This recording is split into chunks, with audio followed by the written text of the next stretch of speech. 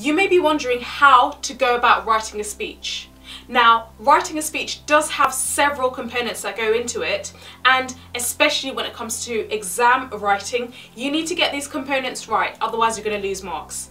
Now, what I thought would be helpful is to create a mind map summarising all of the components that go into speech writing so that you can be really clear on what it takes to write a really top level answer when it comes to writing a speech in response to an argument or a question. Now, you might get in your questions for your exams a statement such as climate change is not a big deal. So we're going to use that as an example, and this question might ask, write a speech in which you argue for or against this view. Now, when it comes to putting together a speech, first of all, always remember that this is written for an audience. The intention is to address an audience. Now, this speech could be, for example, for parents that are in your school, or for fellow students, or indeed for an MP, for your local MP.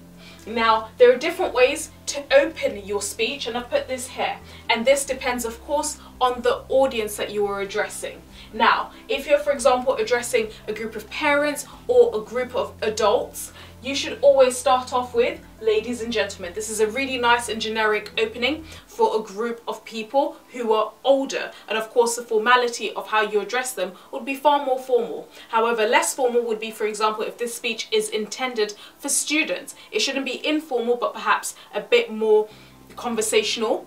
It could also be a little bit more discussive, rather than, for instance, if you're talking and addressing parents. So you would begin by saying fellow students, because you are a student yourself. Also, for instance, if you are writing, or rather you're writing a speech for your headmaster, headmistress, or someone in authority, you could begin with sir or madam, name and surname. Or of course, if you're writing a speech for to be delivered to a member of parliament, you could start with honourable MP, and these are your openers depending on the audience. And of course, do remember, least formal would be if you're addressing fellow students. However, all these other people that you're addressing, the formality would be fairly high.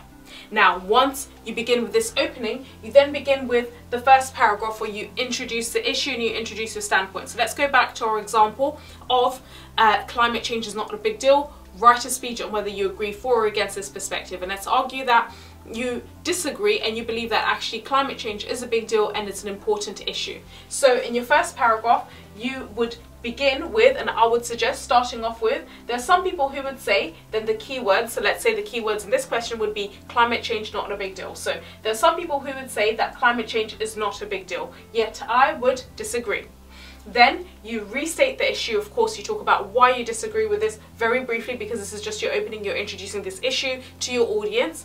And then you state your viewpoint, so you disagree. Why do you disagree? Why do you think climate change is an issue? Or whatever keywords or whatever the statement is.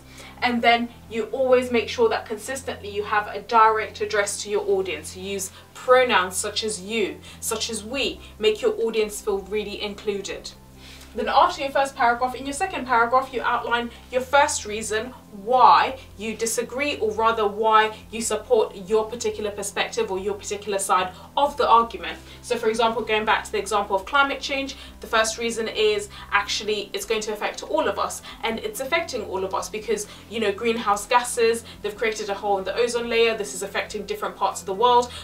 Different countries are having very unseasonable weather, and that's an issue. So that could be the first issue and the first reason. Then you can give a statistic. Now, of course, do remember that the question could be on anything, so the examiners do not expect you to be an expert on everything. You can make up the statistics. The reason why you were including these statistics is because you're showing an appreciation for the fact that when you are composing or creating an argument to make it more convincing for your audience, you want to use statistics to back up your argument. Make sure your statistics, of course, are realistic. Even if you're making it up, to make it too crazy, don't say 1000% of people believe climate change is an issue. Make it more realistic. 75% of people who were polled in London believed climate change was a problem.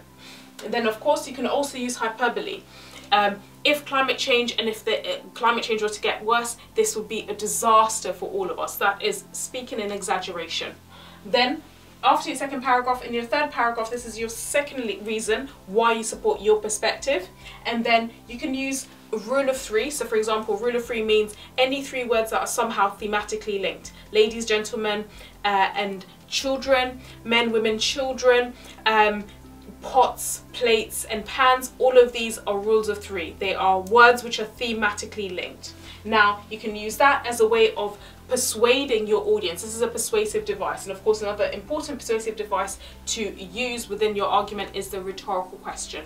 Then after this third paragraph, in your fourth paragraph you give your third reason for your perspective, and then you can also add an anecdote. Anecdote meaning you give a really relatable individual experience or an individual example. So John Smith, who lives up the road from me, has been affected by this because of XYZ. And then also you can use repetition. Repeat the keywords in the question, make it more persuasive.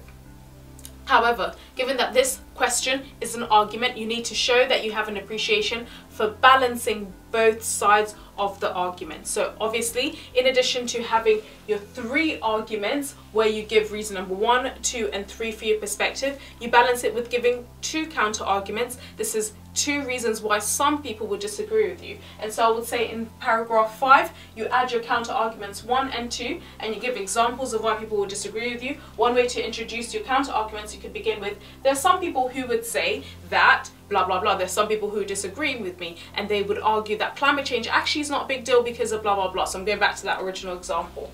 And then of course you can give statistics to counter that and to support their perspective. University of Oxford found that people who lived in Hampshire actually believed climate change was not really a big deal and they've never been affected by climate change. That can be a statistic to use as part of your counter argument. And of course you can also add a rhetorical question.